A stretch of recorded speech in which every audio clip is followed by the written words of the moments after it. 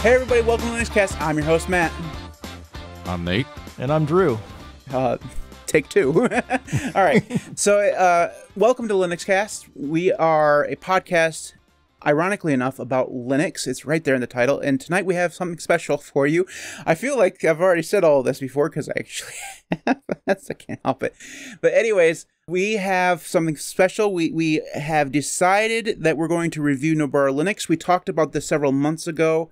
And we planned on it for episode 830. This is episode 830. I'm very proud of us because normally when we say we're going to do something, we do it eventually. It's never really when we say we're going to do it. But this time, we stuck to our guns. It's episode 830, and we're going to review Nobara Linux. But before we jump into that, we're going to go around the horn and talk about what we've done this week in Linux. So, Drew, for real this time, what you been up to on Linux? Let me reread what I already wrote. Scroll back to the top, man. Yeah. This past week has been quite an exploration for me. I've been delving deep into the world of dedicated servers and examining various options and configurations to find the best fit for the needs of the podcast and for the group that you see before you. In particular, I've been focusing on Jitsi, and which has proven to be quite challenging when it comes to modifying configurations. And the learning curve is steep, but it's been rewarding to grasp some of the intricacies involved. Additionally, I've been immersing myself in Nextcloud and uncovering just how extensible and versatile it is. It's even more so, guys. The more I learn and the more I appreciate its capabilities and the potential application that it can bring to you or a group of people. And it's been a nonstop journey. And I'm kind of excited, actually, to see where what I've been gathering as far as knowledge is concerned will like lead me. And clearly, I own the fact that I have not done the video that I said that I was going to do last week. I have one resolution to get on the server that I just got, and if I can get that squared away, I will do the video that I said that I was going to do. So with that said, that was my week in Linux. Yeah, if you don't make a video pretty soon, we're all going to think you forgot your password, Drew. Yeah, it's fair. It's fair. That also happens. You get into other projects, and it just, you got to do the things you got to do. All right, so Nate, what about you, man? What you done this week in FOSS? So I've actually been working in Arch, funny enough. And as you can see behind me is my Lenovo ThinkPad. And I finally got CUDA working properly on this. Now, if I can get OpenGL to be nice, that would be great. But it's a slow process of getting there. And the reason why I plan on trying to use it, because it is a ThinkPad. It just Arch feels natural for it. Feels like home. And also, I have been trying to set up my own Nextcloud instance to be able to kind of share files and do more things myself. Limitation I'm running into is actual server hardware. I don't have enough hardware to properly host what I need, so that's going to be on my list of already too many things that my wife says I have too much already. So is she going to ask you to trade in a monitor if you want a new computer? She's already told me that I need to sell 2 monitors and a computer and a keyboard and a mouse before I can bring something else in. So we're going to have a hard day one of these days. There's going to be some decisions made, and I may not be happy. I may not be on that podcast that week because, condolences. So can't do the podcast with less than 5 monitors. It's just a rule, okay? Exactly. All right. So for me, I have been working on the website. Now, for those of you who have been following along, this has been a journey. It's a journey that I never want to go down again, like ever, because this has been a tedious, horrible journey. I've learned a lot. So if you remember last week, I was not happy with Hugo, but there's not anything else out there that doesn't require an equal amount of learning. And it's not that I, don't want to learn new things. It's just that I don't have the time to go learn Jekyll or whatever the other ones are out there. So I decided to things how I already knew Hugo and put a whole bunch of effort into Hugo that I'd just stay with it. And I'm happy that I did. Because I have all the scripts and stuff I need in order to update the site with just an alias or whatever. I got all the stuff set up. So I've been going through very slowly. First off, I got it so that I could finally upload individual pages for each podcast episode. I did that without having it in the feed, which is my main goal there. I wanted to make sure it wasn't in the blog loop. So I did that. That ended up being easier than I thought it was going to be, which is good. And once I got that done, I set up the RSS feed. So there's now an RSS feed. I've also, if you subscribe to the podcast or to the blog before, there's now a 301 redirect, so you don't have to change the URL. It will just keep updating. So you just be able to carry on every time I publish a blog post. So I did that. And then I've been going slowly through every single page of episodes that we have and updating the embedded players, because Hugo does not support iframes out of the box. You have to create shortcodes in order to do it. And I had to learn how to make my own shortcodes for both Fireside and YouTube. And I had to get all that stuff squared away. And then I have to go through every single page to redo that. And it's not something I want to do again, because it's not hard. It's just page after page after page of copy and paste the URLs and stuff. It's not great. I have all the way through season 6 done. I have half of season 7 done, and I need to do the rest of season 7 and all of season 8. And then I will be done. And then once it has the Nextcloud up, I will go back through again and place all the show notes links from season 7 and season 8 to the Nextcloud where it needs to go. So that's what I've been basically doing. Every time I've looked away from work, that's what I've been doing is replacing the stuff on the website. So if you go to the website, which is linuxcast.org, you'll be able to see the fruits of my labor, and definitely do that. So there you go. So we've all actually installed Nobara on hardware and used it for various periods of time. So I used it for about a week and a half off and on. Not full time, not as a daily driver. That's how long I use it. Drew, how long did you use it? I would say a total of about 6 hours. A total of about 6 hours. Okay. Maybe a little bit longer. I'll go up to 8 maybe. Yeah. Okay. What about you, Nate?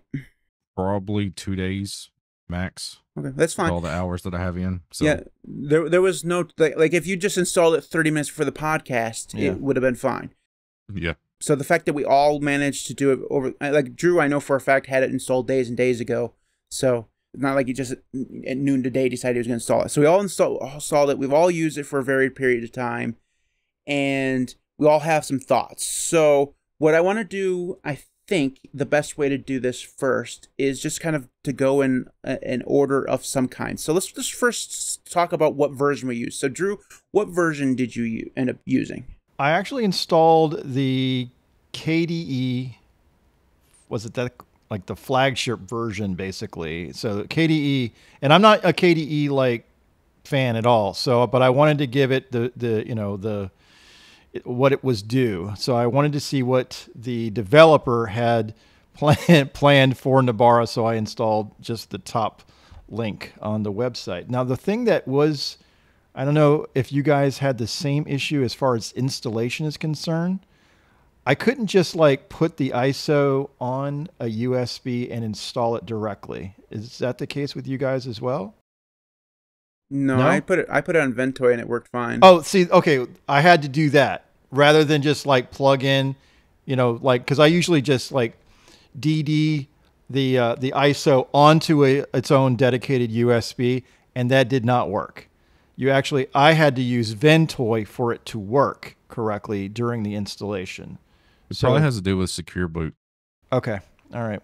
Because Ventoy actually disables secure boot. Okay. Well, there you go. Maybe that was the reason. So I was a little like, why can't I freaking install this? So like just using it, because I always do it. I never use Ventoy. Well, I won't say never. I haven't used Ventoy in quite a while because I haven't installed anything in quite a while. And I have one Debian USB, so it doesn't make sense to have like a bunch of stuff on a Ventoy disk or USB stick. So anyway, I had to do that. I had to actually create a Ventoy USB and then put the Nobara on it for it to install correctly. So I guess you guys are the same. Yeah. Nate, what version did you end up using? I just pulled the official one that has the KDE custom theme that Nobara actually does. So, okay, see that I'm actually mightily confused because I thought that the KDE was like the secondary version. I thought the GNOME version was the official version. It was last time. Yeah. Okay. That's where I got confused. So we actually all ended up using the same version. That's okay. Really, I don't think that much of it matters, but some of my notes were talking about, under my false assumption that the GNOME thing, because some of the dedicated apps that he's created are GTK applications. So I'm assuming that's just left over from when GNOME was the default. So that makes sense why some of them are also, why some of them are Qt now. Why he kind of has that mix between Qt and GTK. Okay, that makes way more sense, because one of the things that I wrote down was like, why is he doing it in two different frameworks? It doesn't really make sense to me. So yeah, I also used the KDE version. I thought about hunting out one of the other versions, but KDE is just mostly what I'm familiar with, and I don't like GNOME at all. So it was, like Drew said, it was the top link. So we're very, it's true. it's the generation today when they Google something, they always just go to the first link on Google, and that's the answer. Yeah. We've gotten some bad habits, guys. Do any of you guys actually have NVIDIA GPU? Okay, and so did you have to install a different, because they have NVIDIA installs, correct? It automatically, like when you're going through the install, it automatically detect your card. Okay. Yeah, that's what happened with me on the official release. So I use it on the laptop, and that has a built-in AMD GPU or APU or whatever it's called, and it found once I got into the driver manager, it found the drivers for that as well. Although it feels like that should be I didn't really pay attention to what it was installing when I should have, but it must have installed the proprietary drivers then, right? Because the Mesa stuff's already in. So I had to go back and look at my ISO. I actually did download the NVIDIA ISO, but it automatically detected what like GPU I had and stuff, and installed what it. I think it installed. I want to say it did install the 560 driver, but it may have been the 555 for NVIDIA. I can't remember. I had to go look at it. Okay. So let's go ahead and talk about our first impressions. Okay, so what did you think when you first booted into it and after you got the install done? So Nate, why don't you go first? You want my honest answer? Yes. Oh, wow, there's another KDE distro. What's my honest answer? It sounds terrible, but I don't like it. When I installed it and I pulled it up, I was like, oh, the theme is kind of nice, but immediately I ran into a couple plasma issues, which I'll get into later. But yeah, it was just like, oh, there's another KDE distro. I will say the theming is very nice. It looks good. I thought it was well thought out, and that's about all I got to say for it.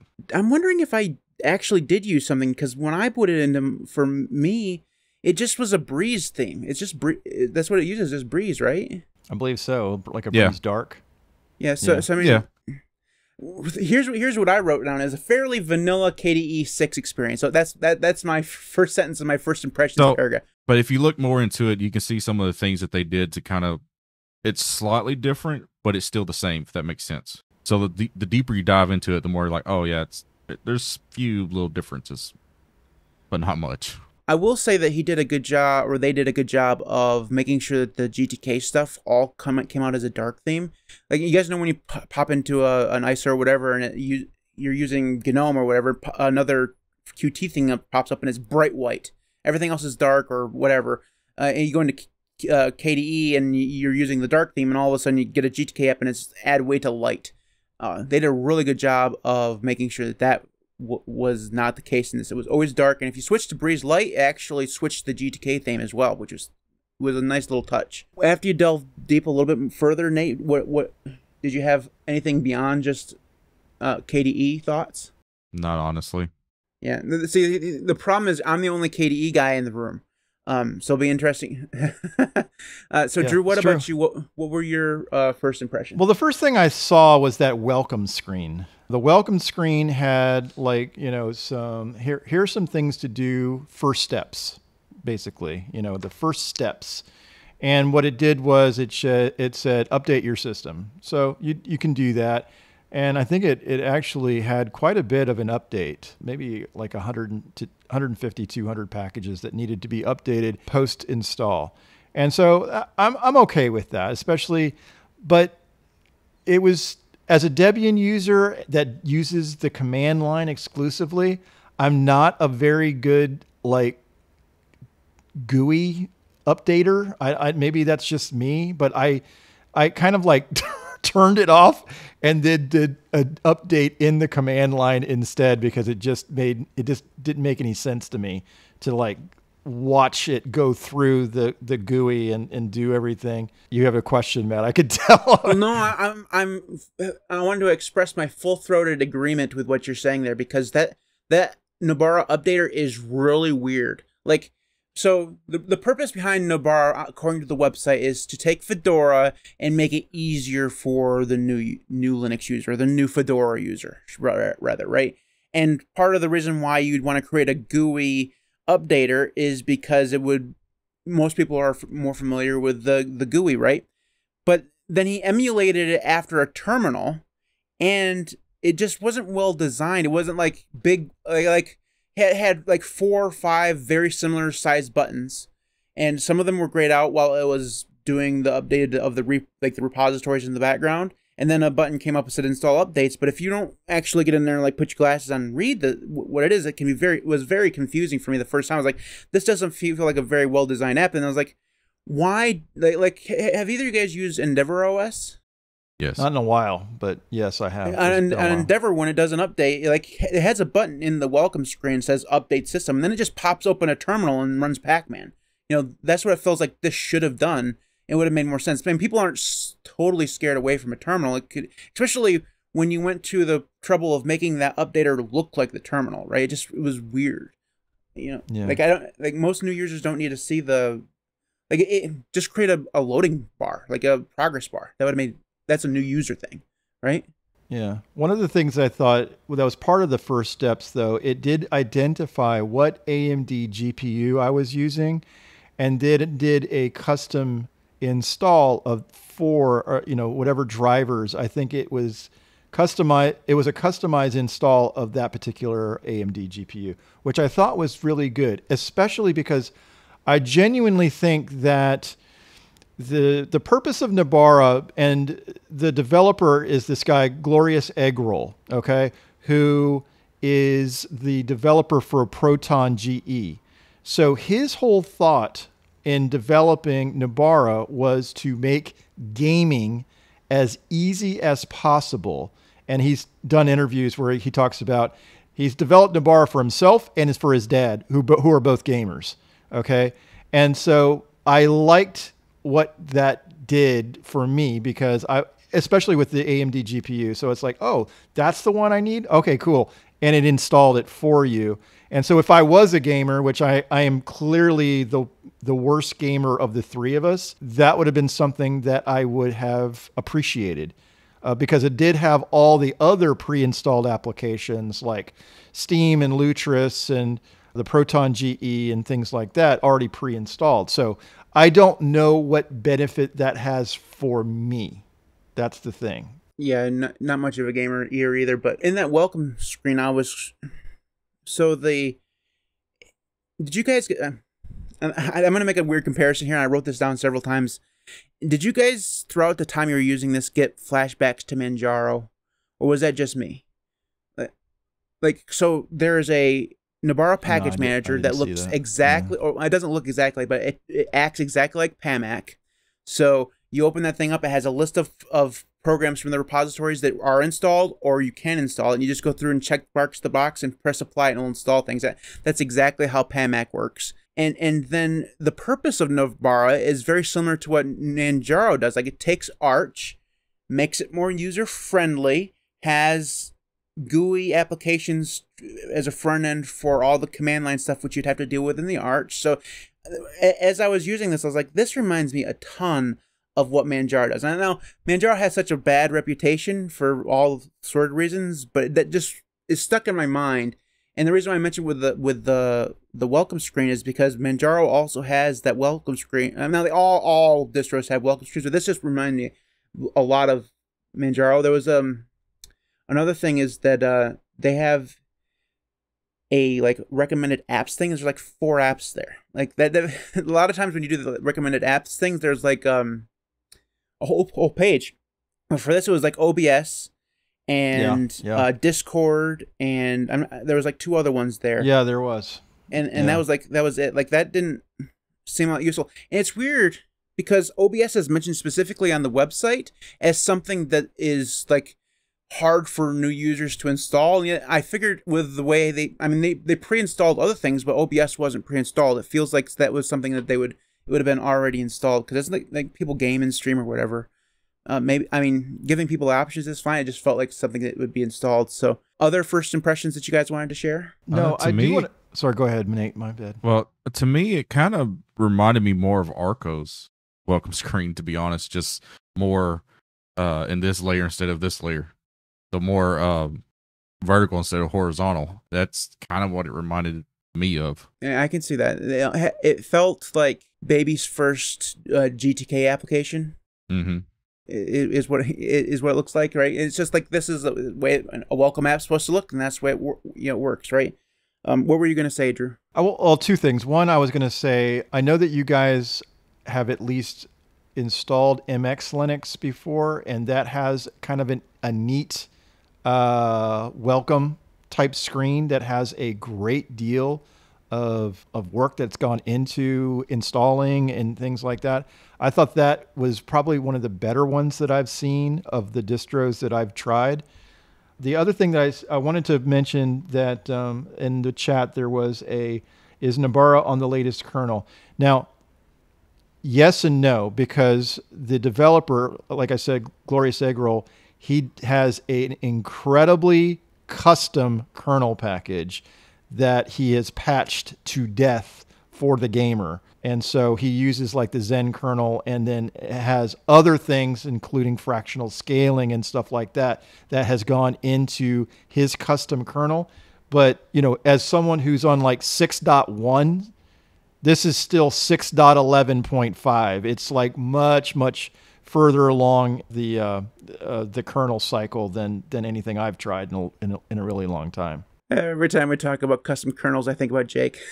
I was going to say, TKG is technically kind of what it's like, to be honest. Yeah. All right. So another thing that I saw that I just wrote down was just like, the overall impressions for me were that it's a very cohesive first experience. Like, the welcome app is very good. You can follow things through from beginning to end very easily.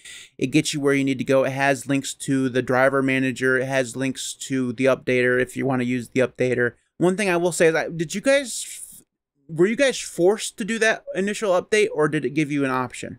Because for me, it said I had to do it. I don't know that I had to. I don't think I did either. Yeah, it said something like, I wish I'd taken a screenshot of it or something, because maybe there was an option to bypass it and I just missed it or something like that. It popped up, because for me, the updater popped up before the welcome app did.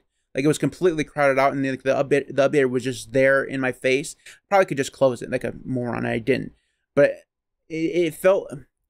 One of my pet peeves about some of these distros is when they have multiple things that pop up on first boot, and especially one that proclaims itself for being like user-friendly. Having multiple things pop up at the same time on that first boot, it was kind of jarring. Also, I don't know if either of you guys use this on a laptop, but when I installed this on a laptop, that first boot had my fans going like crazy. I did manage to have get HTOP up and running, and there was something Python related running in the background that just completely took off every resource, like all CPU resources. It never happened again. It was just that first boot, so I don't know what was going on there. But probably the welcome app, because ain't that based off of Python? Well, but I had the welcome app come up the second time I booted, and it didn't do the same thing. Unless it's like compiling it to begin with it the first time, which, I don't think so, but possibly. I don't know. I didn't recognize what the Python. It just said Python. You guys know when you see Python in a thing, it just says /n Python or whatever. So yeah, that's one thing I noticed. Like the speed, the fans were just like airplane noise right there at the beginning. Was really weird. So I also have written down about the updater thing, so we talked about that. So let's go ahead and talk about after your first impressions, after you got into actually using things. What was your guys' experience installing software? Were you able to find the things that you needed to find? Drew, I know you're not a DNF user, so did you have an entertaining time using DNF? So it was funny because You know, I typically take my bash RC from my GitHub and use it. And so I had to alter my bash RC so that I could actually use the command line instead of saying sudo apt install blah blah blah. I changed everything to DNF. And so that was fine. I was fine with that. The thing that I found more challenging, I mean, it's not challenging. Let me just put it out there. As far as KDE, it's not my cup of tea. It's, as far as any desktop environment, not my cup of tea. So what did I do? I sudo DNF install Hyperland, okay, to see what that would mean on, if I'm gonna use a Wayland desktop environment, I might as well I'll try the Wayland tiling window manager or compositor. Let's just, whatever. Anyway, Hyperland was an easy install. It was 39.1. For those of you that are interested at all, the 3 of you in the chat that may be interested in that. So I installed Hyperland and GNOME, actually. I installed all 3 just to see if I liked one better than the other. And since I had a Hyperland configuration, I was able to just oh, there we go. That's Hyperland. And yeah, it works great. And I had no problems with that. The only thing that I should have done was actually install the Rofi Wayland version of Rofi that I did not do. But overall, I had no problems using the DNF and using command line to do anything, really. Well, the syntax for DNF and apt are pretty similar, right? Yeah. Install, search stuff. So it's not like Arch where you have to learn random freaking letters to know what the hell to do stuff, right? What about you, Nate? Were you able to find the software and stuff that you were able to use or needed and stuff? Oh yeah, it was pretty easy for me because I used Fedora back in the day, so I was already used to it. And on top of that, I actually found it almost as easy to install Flatpaks as Pop! OS, which kind of surprised me because Fedora, sometimes it can be a dependency. What's a good word I'm looking for here? Anyways, it can be kind of crazy on Fedora. But yeah, it actually installed, and I didn't really have a lot of permission issues with a lot of the Flatpak apps, which is really nice. Because, sometimes you get a hold of the distro, and for some reason the permissions are just not there.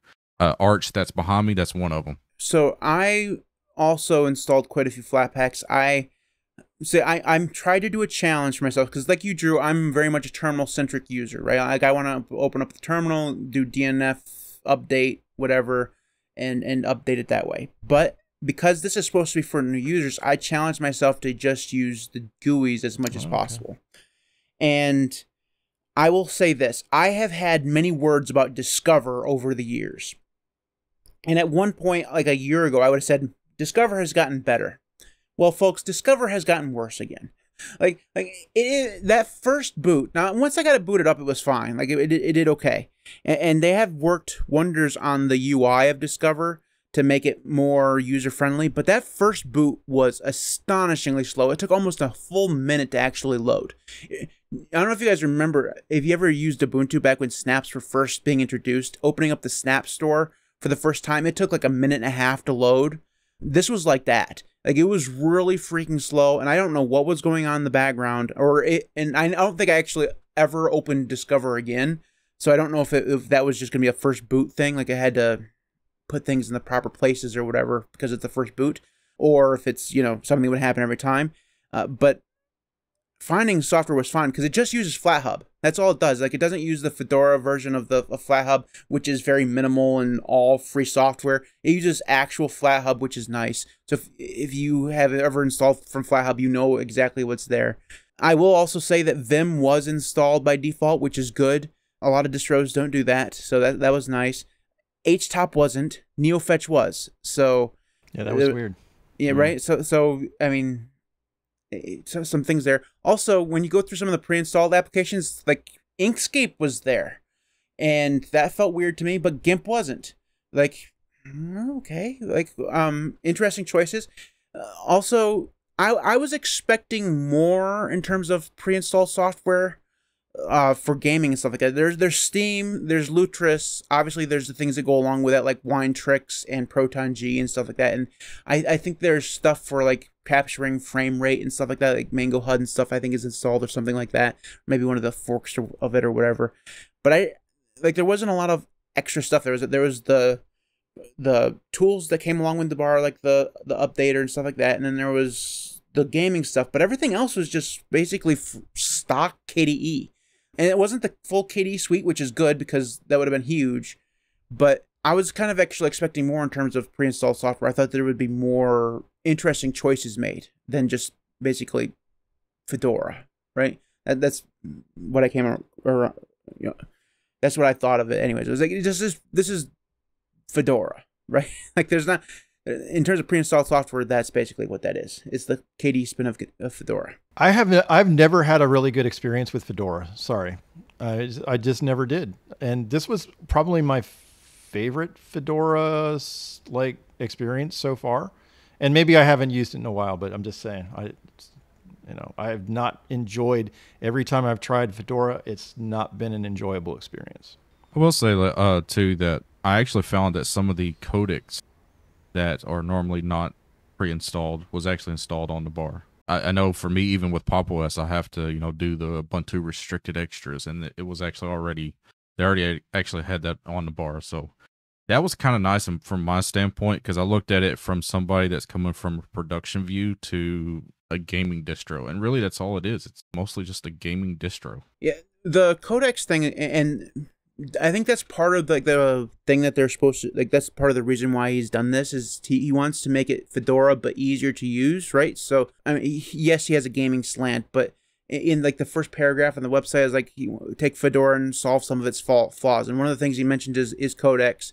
Another one was making software easier to install and updating it easier and things like that. So and adding repos, like if you go into regular Fedora, you have to enable the third-party repositories, and then maybe you have to enable RPM Fusion, which nobody knows how to do out of the box for the first time.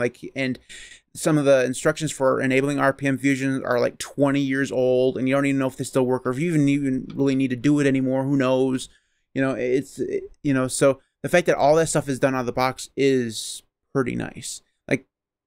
This feels like the way Fedora would do it if they weren't so anal retentive about avoiding lawsuits. Like every other distro installs, codecs and stuff. Every other distro installs all the repositories. Yeah, you don't see Arch being little ninny babies about installing this stuff out of the box yet.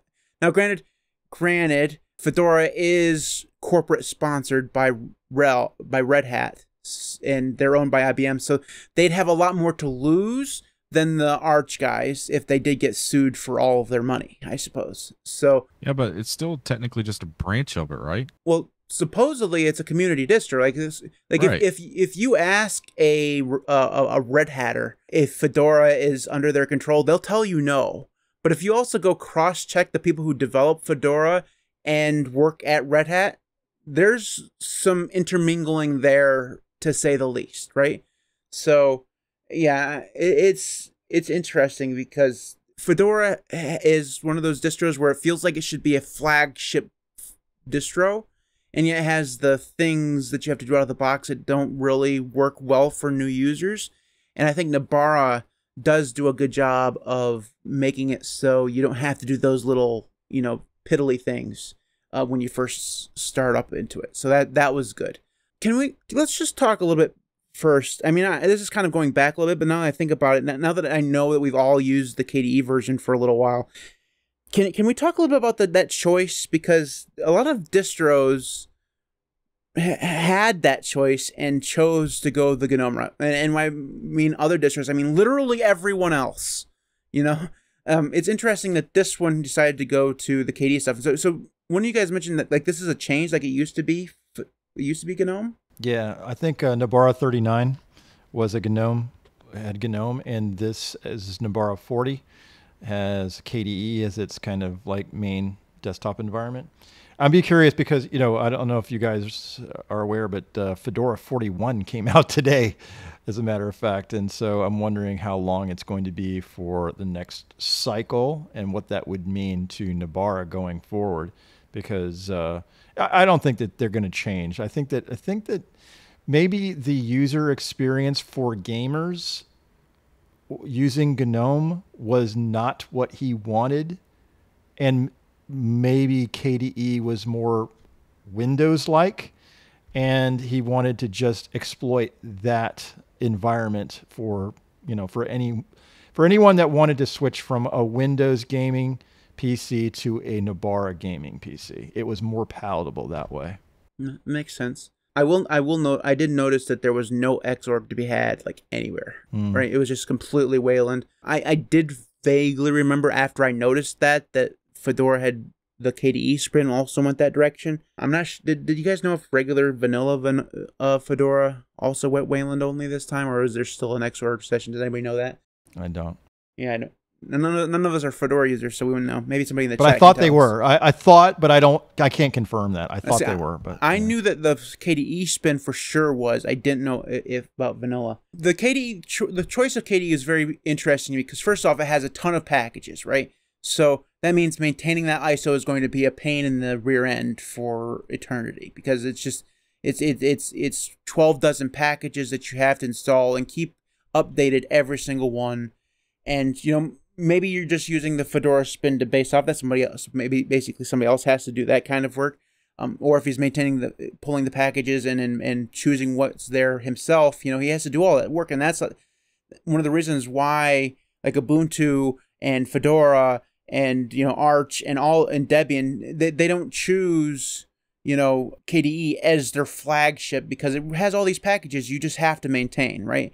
And every time I see a distro that does choose KDE, it always makes me interesting because it does mean, it feels like it means extra work for the maintainer. So I actually know the answer to this. The reason why, coming from somebody that was a gamer, the reason why, and actually somebody did mention in chat, is that KDE actually supports more Wayland protocols than GNOME does. And when you're talking about a gaming distro, you want things like high refresh rate. You want things like your monitors have different refresh rates or different resolutions and all that kind of stuff to actually just work.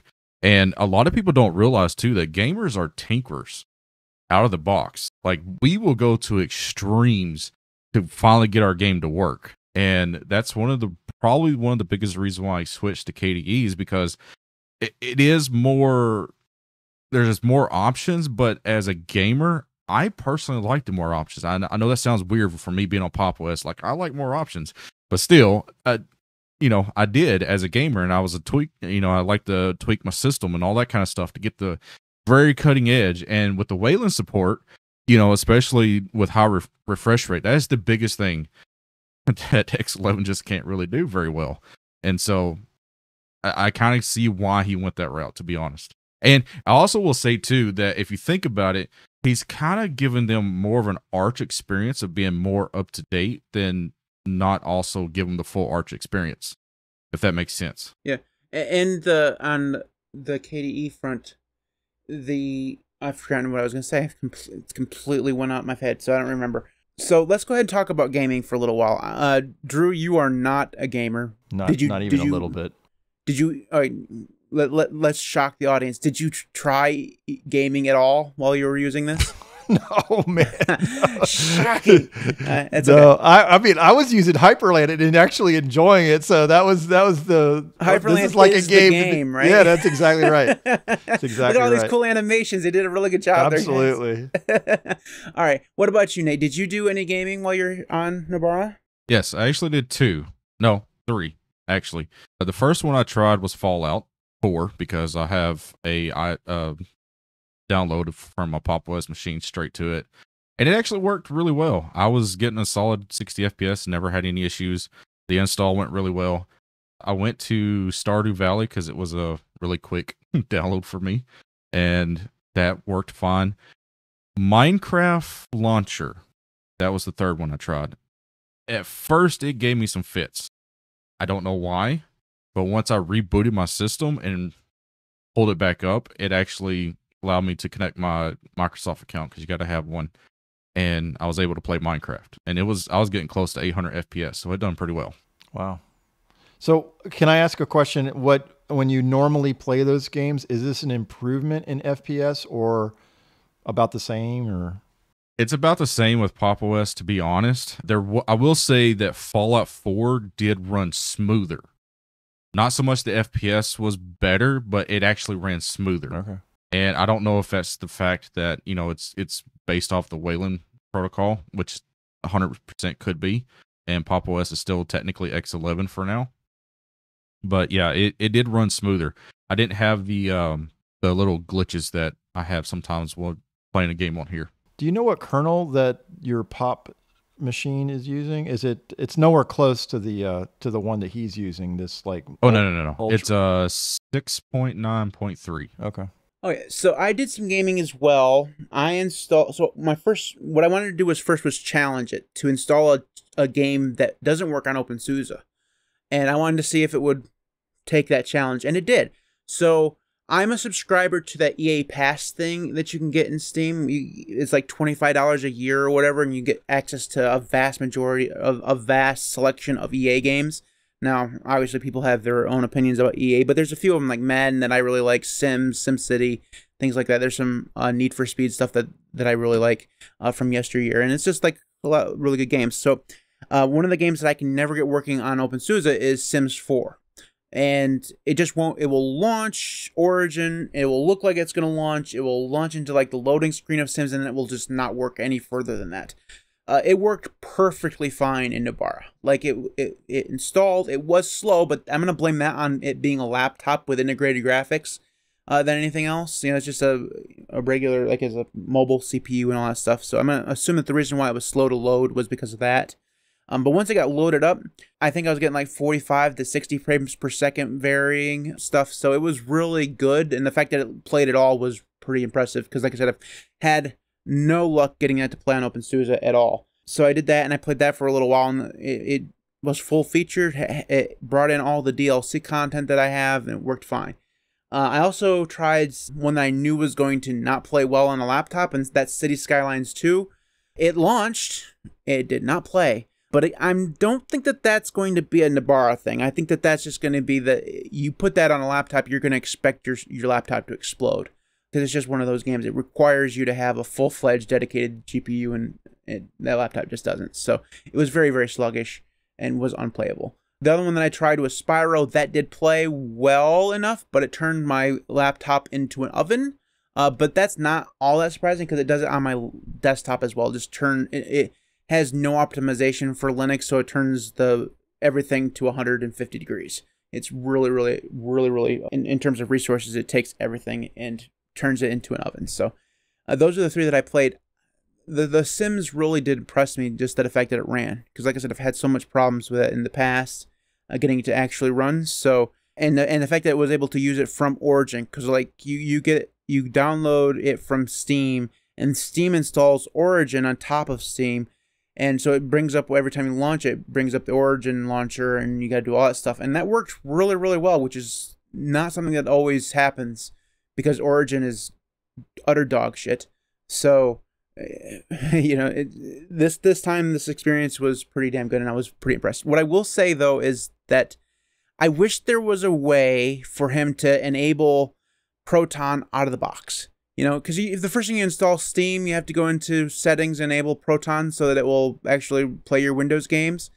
I don't think that that's something he can actually do, but it would have been a really nice experience able to just go in there and install the Windows games without having to go splunking into the settings of Steam again to try to find out where the Proton thing is moved.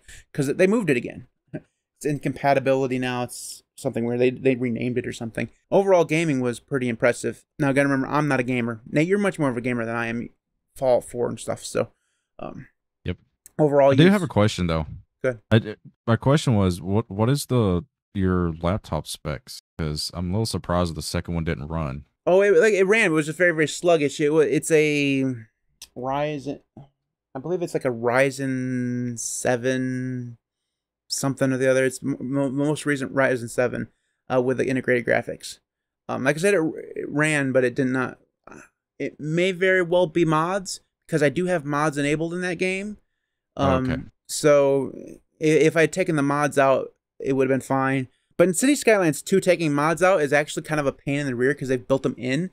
It doesn't use the workshop anymore, so you can't just turn them off. Yeah. The reason why I was asking, because I know City Skylines, I had to make sure I had 4 gigabytes of RAM available on my Ryzen chip for the iGPU to actually function correctly. I think I have 16 or 32 in this one, so I think RAM wasn't the problem.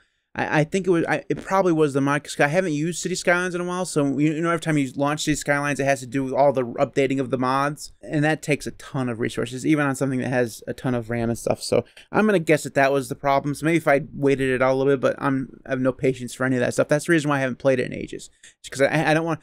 It's like every time I launch into the Xbox or whatever, I have to do an update because I haven't played it in 6 months, and by the time it's done with the updates, I don't want to play anymore. Like, I'm done. My attention span is not that long. You could do what I do with was it Starfield? Because their mods can be like well over 3 gigabytes each. And so sometimes I will literally set it to update the mods and walk away and go to bed. And in the morning that I'm ready to play. So it's like, I want to play this game tomorrow, so I'll just set it up Exactly. tonight and pause. Exactly. Let me ask a question about Wine. Since it's pre-installed, is there things that run on Windows that becomes easier to run on something like Nobara? Like, and I'm not talking about a game. I'm talking about, like, I don't know. Outlook, let's say. This is a curiosity question. Microsoft Office would be a weird one because it would have to be an older version. I don't think that 365 is available through Wine. I may be wrong on that, but I think like the older versions of Outlook would be there. The older versions of like Photoshop would be there. Like Notepad QP++ or whatever, that would be there. Nate, go ahead. Okay. Well, I was going to say there is a 365 version, but that's technically a flat pack, which already has the dependency it needs. Really? Interesting. Yeah. Okay. But it's not now. Keep in mind, it's not official, but there is a flat pack, and it does work because I actually have it on that one. Okay. That bundles all the stuff and then just like includes Wine in the everything. Yep. Yeah. Wow. That's kind of cool. I mean, so what I found Nobara for, what was easy for me was actually the fact that Wine is already pre-installed. There's a lot of things that you don't have to do as far as like older games. For example, older Windows XP games, older Windows 7 type games. Those things you could just install and it pretty much works almost out of the box. And then there's other things that you can install like Play on Linux, which has, quite a few different things that you can install pretty easy. And so for Wine to already be installed, that means you don't have to go through the process of installing Wine, because sometimes Wine can be a little bit of a pain to get it fully installed. So, do you know if it includes a lot of, because like a lot of those older games or stuff like that, you have to install all the Microsoft fonts and stuff. Do you know if it includes a lot of those stuff already? Because I didn't actually test that. Yeah, because remember the codecs. Yeah. A lot of the codecs and stuff are already installed. So yeah, it already had Microsoft fonts available. Okay. Yeah, I should have tested some of those stuff. I mentioned this earlier, but I was surprised that there wasn't more pre-installed software that seemed more original to this distro. One of the things I like, Heroic Game Launcher wasn't there. I was kind of expecting that. I was expecting the GOG launcher. That stuff doesn't mean you can't install them yourself, obviously, but it just, being a gaming focused distro, I thought that some of those would already be there, and they just weren't. Right? It was just surprising to me. It's like it's not a bad thing. It just was surprising, right? Well, are they installed on SteamOS? Because I'm pretty sure close to, if I remember right, what he had installed was pretty close to what came with SteamOS. So that's no. Yeah. Yeah. Okay. I think all it's installed on SteamOS is Steam. Right. Okay. Yeah. That's what I kind of figured. So I think that's kind of the route he took. And be honest, Lutris is kind of like an extra thing for him. So yeah. I think that's one of the reasons why I thought the others would be there, because Lutris was there, but Lutris also does require you to install quite a bit of extra stuff to go along with it, so he probably did that for ease of use, right? Yeah, in Hero Launcher you really don't. So. Yeah, because it's just Flatpak, right? So yep. None of you guys, I'm hesitant to even ask the question, but I know that you guys, or I know that Nate is like big into DaVinci Resolve, and they say that this is really stinking easy to install. But I think it was only for AMD GPU. Does that sound right? Was easy to install, but it was just as easy to install as on Bluefin. So okay. I edited the last video on this, and it worked fine. Like he has a script. Okay, so in the Welcome app, there's a button there that says like a launch for DaVinci fixes or whatever. And what I believe that does is it moves the depreciated libraries into another folder so that it can actually launch. That's what you have to do in order to install on all Fedora distros, as far as I know.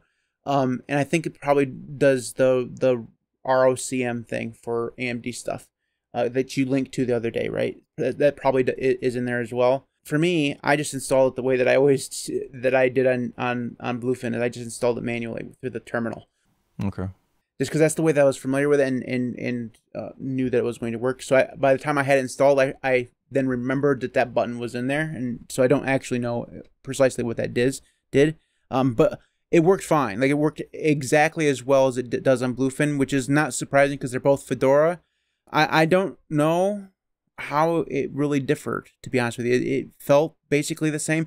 It was slower, but that's a laptop, and I usually use it on a NVIDIA GPU with a dedicated GPU stuff. So, Nate, did you install Resolve at all on this? No. Absolutely not. To me, I'd even really consider it just because of simple fact. I know that the install script is there. I always view Nobara as a gaming distro.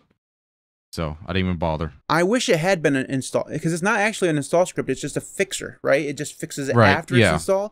I really, when I saw Nobara there, I was like, oh, I got really excited because, you know me, I bitch and moan about the installation of Resolve all the time. If there was a distro that just had a button that said install DaVinci Resolve, I would hop from OpenSUSE today, okay? That's where I'm at right now. I was like, I would do that because installing it is such a pain in the rear. So I would do that, but that's not what it got me overexcited. Okay. But it's not that. The one thing I was going to test, and I didn't ever get to it because once again my job has been kind of crazy. There's actually a guy in GitHub that is trying to convert Resolve to a Flatpak, and more in particular, it is for Fedora. And I never really got a chance to actually try it and see if it worked or not. I'm more interested. I may actually go back and try it, actually. So he's creating a distro-specific Flatpak? He says it's for Fedora because he says Fedora is really hard to get Resolve working. Okay. I kind of disagree because, once again, you can install it through a terminal pretty easy. But because I was actually hoping, like, maybe I can install it on OpenSUSE. You know what I mean? Like, that's what I was. Like, OpenSUSE to install work. Like, I did get the installed work. It's just, shitty graphics card. I'll tell you what I'll do after this podcast. I'll actually try to install it on Ubuntu just to see if it will do it. And then maybe move to Arch. I don't have an OpenSUSE computer, and probably never will. But get off my podcast. Just go away. All right, let's go. The next spot that I have on my notes is just general daily usage. So once you got everything installed, you've done your exploring. Was there anything you noticed in your daily? I know you just used it for a few hours, but if you were to use it as a daily usage part, just doing some stuff, was there anything that stood out to you in terms of pain points or things that were easier on Nobara than on the distro that you normally daily drive that stood out to you in just using it, Drew? I'm thinking no, actually. I couldn't, I use so few things, actually. It's the fact. I use like about half a dozen things, and that's it. I don't really have a lot of need for software other than I need a browser, I need a terminal, I need my Genie, I need OBS, Discord. That's about it. That's truly it, man. I don't really have needs for, yeah. Simple guy. All right. Yeah, yeah. All right. Nate, what about you? Did you, during your usage of it, did you see any pain points or things that were overly easy, opposite ends of the spectrum? What you got to say about that? I think the fact that my NVIDIA GPU was slightly older because I was using a GTX, what's it, 1660 Super? NVIDIA's naming scheme is terrible. I can't stand their naming scheme. But anyways, I was using that, and I think for the simple fact I had a couple of whaling issues and more particular plasma issues. Because a few of my updates didn't work so well, and I got a TTY. So, but what it was literally NVIDIA driver. After I reinstalled the NVIDIA driver, popped right up. Never had any more issues, and so that was my main gripe I had with it. And once again, it's KDE. Maybe that's the problem too, Nate, because like 70% of the time I was in Hyperland, I don't, that's the fact. I mean, I don't know that I actually spent that much time in KDE. I was probably. But see, okay, side rant. It's supposed to be one of those distros that NVIDIA just works. And for Pop! OS, it really is that way. But I did find that there was like just a very few things that I felt like if I had an AMD card, I probably would have had a better experience off of Nobara. Now, I will say, when it comes to Lutris, the NVIDIA card actually worked better on Lutris than it did Pop! OS. I don't know how that works, but it did. And it may be because he already, had a lot of the pre-configured stuff already installed, and it already had those drivers ready and available. But yeah, that really the only thing that held me up was a few of those little plasma quirks. And I had a QT. There was a conflict between QT5 and QT6. I had to figure that out. I don't even remember what I did to fix it, but I just kind of Googled it, and somebody said do this, and I done it, and it worked. So all right. So I have a few good things and a few bad things. So first off, NFS was really easy to connect to. That's not always the case. So I was impressed with that. We already talked about DaVinci Resolve, but I have a note here saying that it was basically the same experience as on Bluefin, which is not a surprise. And another thing that I found was that because it was KDE, and comparing it to Bluefin at least, because Bluefin was what I had on before, so it was immediately comparable. Battery life on Nobara was worse, like significantly worse, like a whole hour less than Bluefin. I think, guys, that's going to be GNOME, because GNOME works really hard on battery optimization, where KDE doesn't really give a shit. At least it feels like, right? And so I went down from about 4 hours to 2 hours and 50 minutes in terms of actual uses, and that wasn't me like doing a DaVinci Resolve thing, right? That was just me opening Vivaldi, messing around in Genie for several hours, and it was just dead. And so I was a little disappointed in the battery life, and I think a lot of that is KDE optimization. Maybe because he uses that custom kernel, maybe that wasn't a focus. Because if you're going to create a gaming distro, most people aren't going to care about battery life because they're not going to be gaming on battery anyways, so that's not a big deal. But it's something that I tested and noticed. Now it was just a one-time thing. Maybe it would have been better, using it more. But that first time, it just ate right through it. So another thing I have in terms of positives, gestures work really well on the trackpad. So you can move between virtual desktops in KDE with gestures similar to what you can do in GNOME. It wasn't quite as smooth as GNOME, but again, that's a Plasma thing. And also, unlike Nate there, I had actually a fairly good Plasma experience. It was pretty stable for me.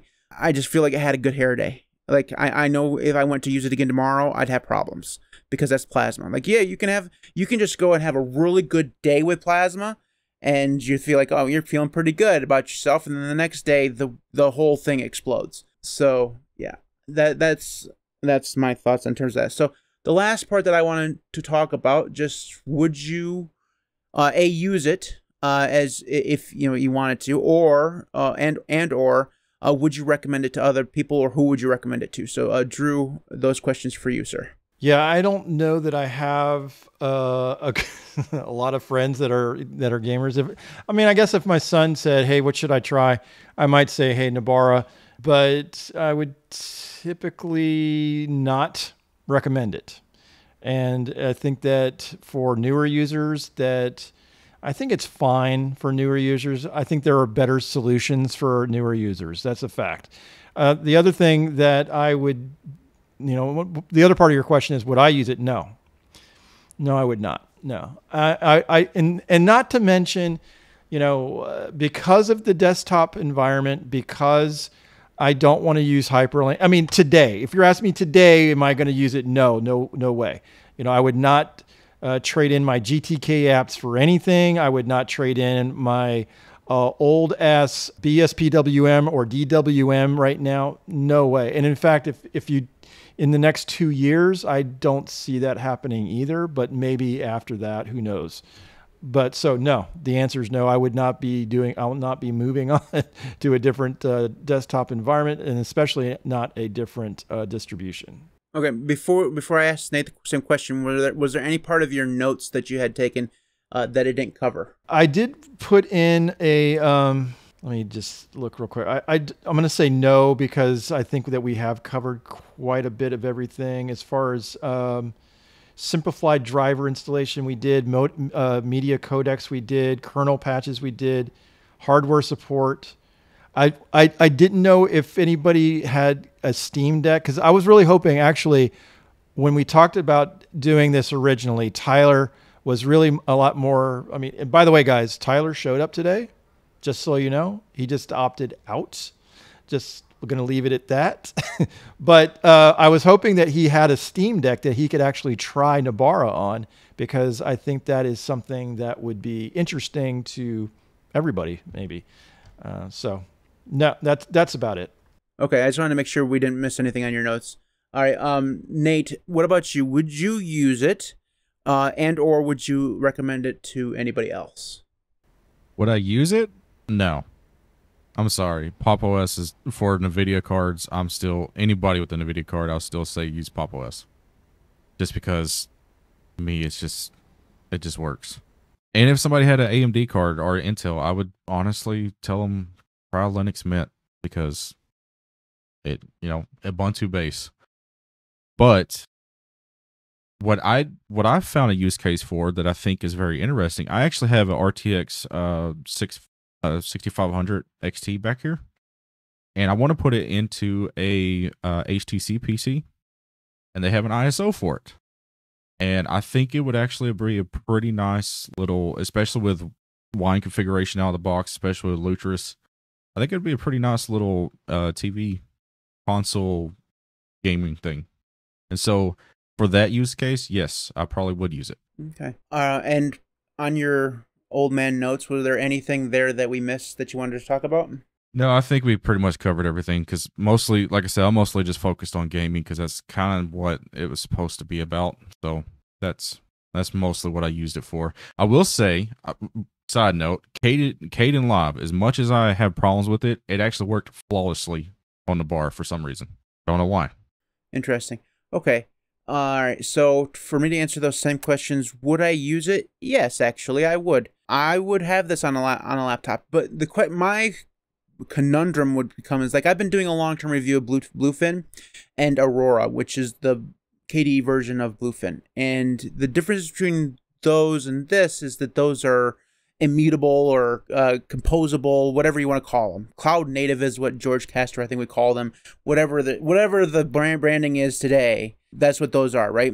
So that's the big difference between those and this. Obviously, those are more specifically for development and actual work. The Nobara is more for gaming.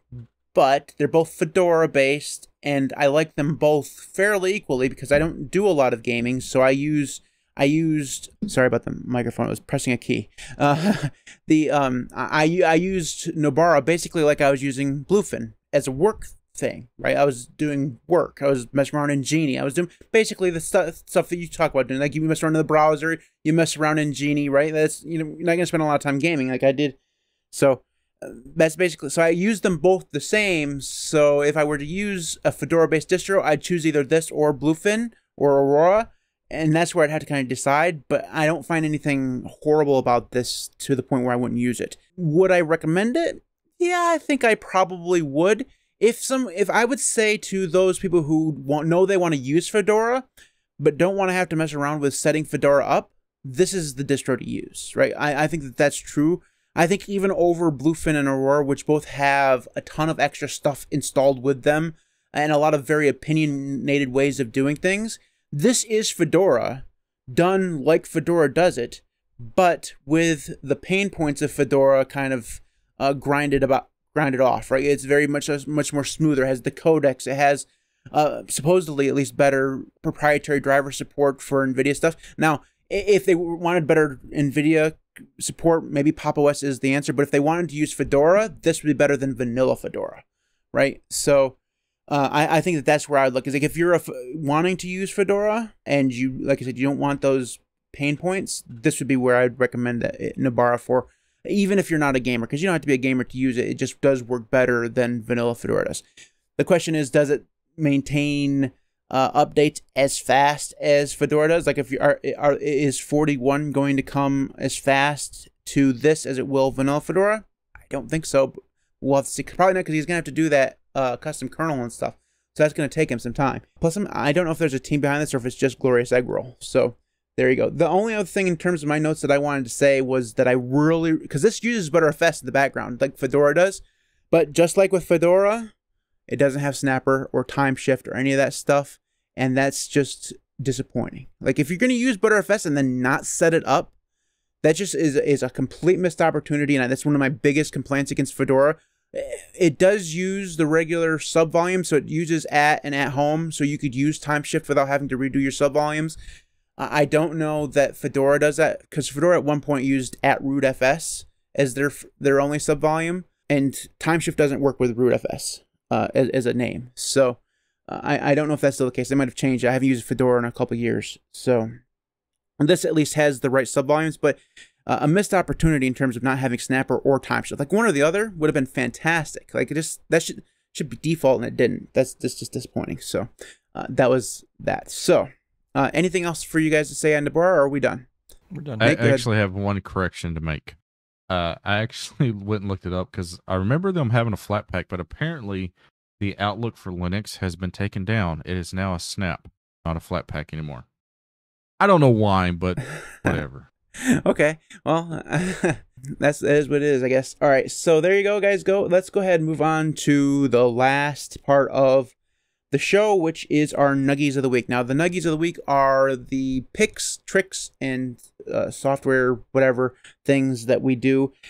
And basically what we're doing is we're taking things that we enjoy and sharing them with you guys. So those are the Nuggies of the Week. The name is still terrible, but whatever. Drew, your Nuggie of the Week, please. So I am a Nextcloud shill, no question about that. And I have talked about, I don't know that I added it as a Nuggie of the Week, but I talked about custom menu when we actually had our podcast on Nextcloud.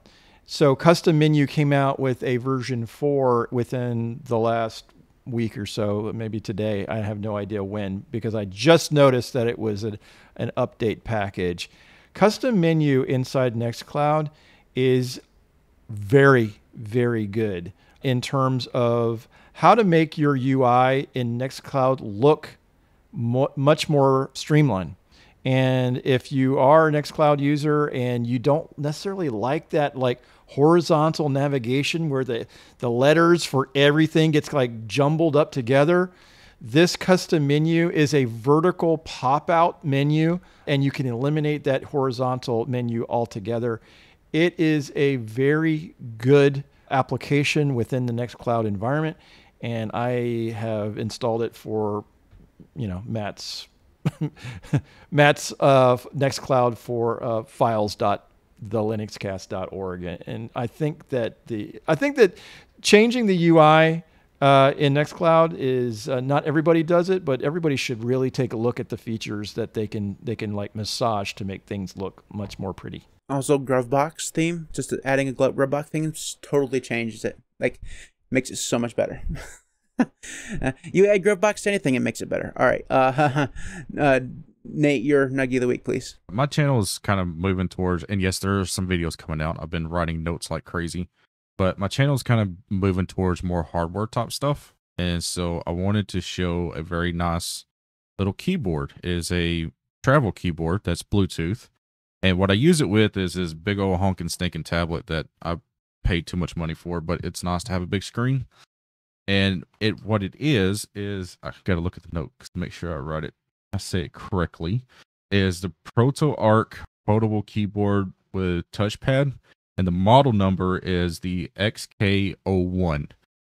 And what I like about it is a simple fact. It has a pretty decent battery on the inside of it, but it folds in a way that when you pull it out, everything is right where it needs to be.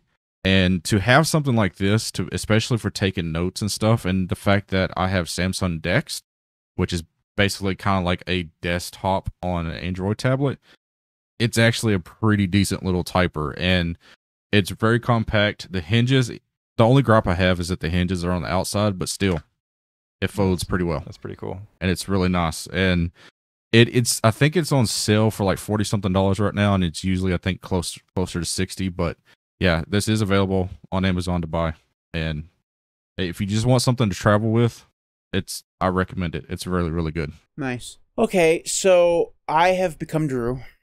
And my Nuggie of the Week is Genie. So I blame my new Genie obsession on Drew 100%. This is all your fault. I will take it and run with it. Because it is so good. It is just, now, I don't know that I would call it the best text editor. I still love Vim. I will always have Vim as like the top because it's just is what it is. But in terms of GUI, this gives Kate a real run for its money when it comes to UI because it's much simpler, it's much prettier. Kate is kind of fugly out of the box. Now, Kate has more features because it's KDE, because of course it does. But I will say that in terms of usage, I've enjoyed my time on Genie much more than I ever did Kate. And I used Kate for 6 months. Just in terms of actual usage, being able to customize everybody, it has the things that you want to customize, able to customize them. There's quite a few plugins that you can add, and it just works phenomenally well. I love the tabs. The way Drew has it set up, and I've kind of copied, is setting up the tree browser so you have your files there along the side all the time. I've been using the crap out of that. It's just so easy to go back and forth between files when you have that open. And it's not the best markdown editor that I've ever used. I will say that. I can work with it. It's not horrible. It's not the worst, but it just doesn't do markdown as well as I'd like it to. So I'm going to try to explore on how I can fix that. But other than that, Genie is just so good, and it works well on non-GNOME distros. Like a lot of GTK stuff, if you want to use it, it kind of's got to be on a GTK on GNOME, because if you want it to work as well as it possibly could, and you want it to look well, you know, GNOME is going to be probably the premier place to do that. Genie, not that big of a problem. You can just customize it with LX Appearance, and it will use your GTK theme. There are themes there for the editing space there that you can get on their website. There's no Grubbox theme, but Drew did me a Grubbox thing because he's an awesome person, and it's amazing. So I've been doing that, and the themes are actually, from what I saw, I did a little bit on my own, Drew, before you sent that to me. The theming was actually pretty easy. Like it's not like overly hard. It's just a bunch of color codes and stuff. You just gotta kind of know where to put stuff and mess around with that stuff, right? So overall, Genie, very, very good, and I've just been having a kind of a ball with it, to be honest with you. It's just kind of been a lot of fun.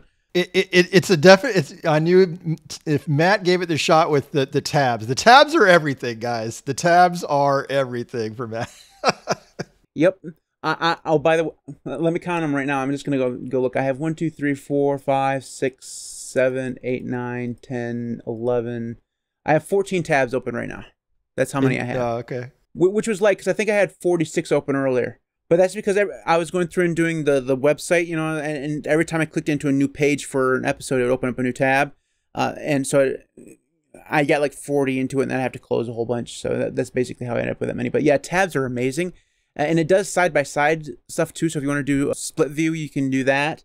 It's not quite as natural as you get in Vim or even in Kate, really, or Obsidian. But it's there and it works. So yeah, overall, very, very good. I haven't tried any coding in it yet. All I've been doing is writing. That's all I've been doing. So I want to do a little bit of coding in it later on. But other than that, it's a fantastic text editor. There you go. That's it for the Linux cast. And yes, as Drew said, Tyler did show up. So he is in fact alive.